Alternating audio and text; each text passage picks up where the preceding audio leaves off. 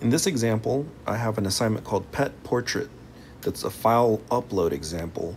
So I'm going to click that assignment, and my teacher wants me to draw a picture of a real pet or an imaginary pet.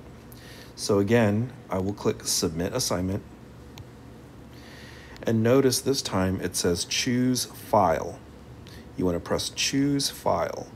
And now I can take a picture or even record video or pull something in from my photo library. I'm on an iPad, so I'm going to press Take Photo. The camera comes up and I can take my picture or even switch to video right here. This is going to be a picture. I'm going to press Use Photo. And now I will press Submit. And this is how you can turn in a photo or video as a file upload.